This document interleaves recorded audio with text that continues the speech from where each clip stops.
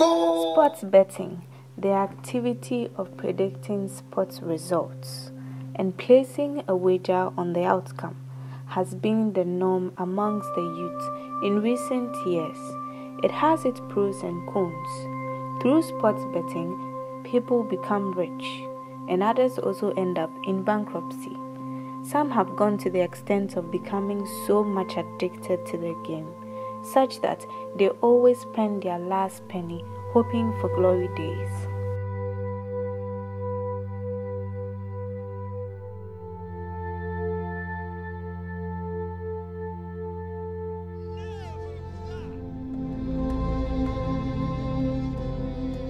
Here's Neto controlling on the far, back to Matinho. Matinho lining up one from distance. Oh my word, João Matinho!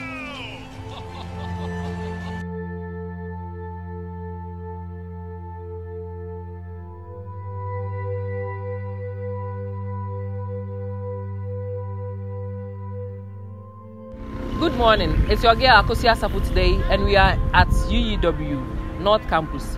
We are doing something on students' life and sports betting.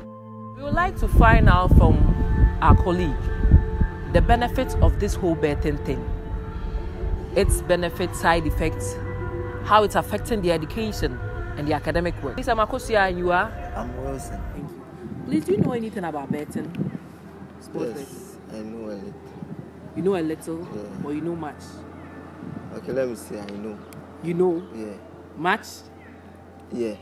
Good, thank you. Okay, when we say betting, what is this betting thing about? Betting is the activity of predicting on the outcome of a sporting game or match. Okay. So, predicting, you predict whether a team will win or lose. Yes. Okay. How long have you been in this betting business? Since 2018.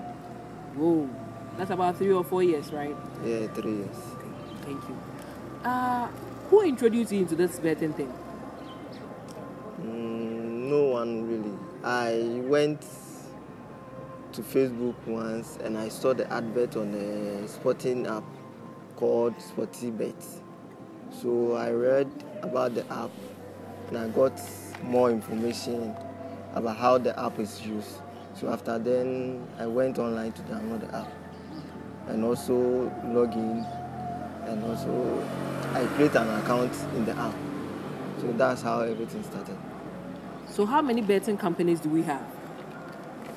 I don't know. There are more than 1,000. More than 1,000? Yeah. Whoa. So which betting site do you use? Like I said, SportyBet. SportyBet. Yeah. What are some of the terms? We have odds, under, double chance, over. When you talk about the odds, is the amount given to a particular team, either home or away. Okay. Maybe like home team is giving 1 cedi and the away team is giving 3 cedis.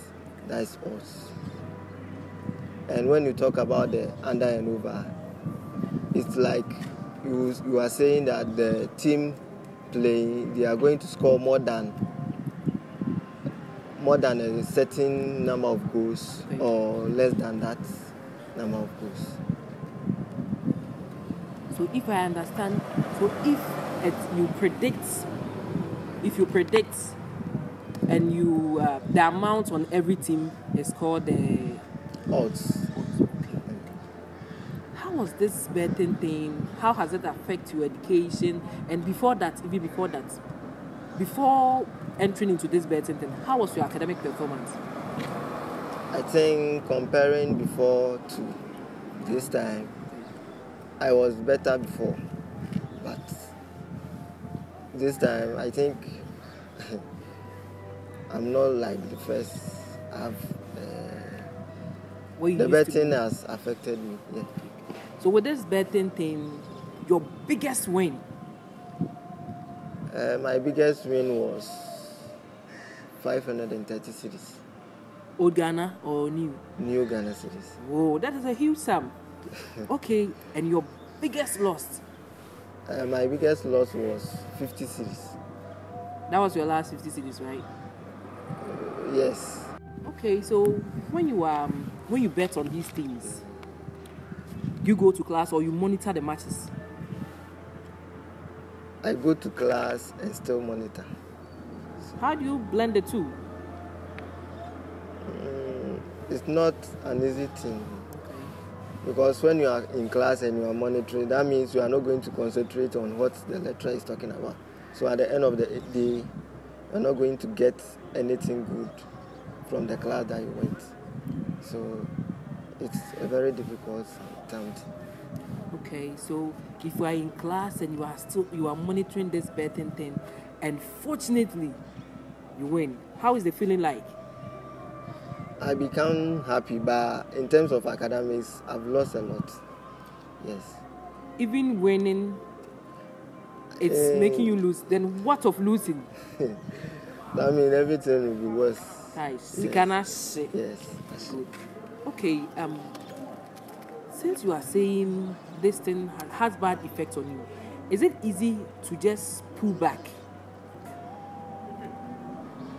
To me, it's not easy, because I wish I don't know how to bet. Okay. Because I've been trying several times to stop, but I'll stop for some time and go back to it again. So I think it's something difficult for me to pull back. So if you have been in it for quite a long time, it's very difficult, right? Yes. Any advice to your colleagues that who want to enter and those who are in? Any advice to them? For those who are already in it, I don't think maybe theirs will be like mine. They will find it difficult to stop. But I'll advise them to reduce the time that they spend on betting.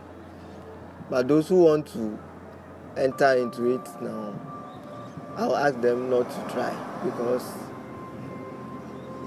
it's not easy. It's not a good thing.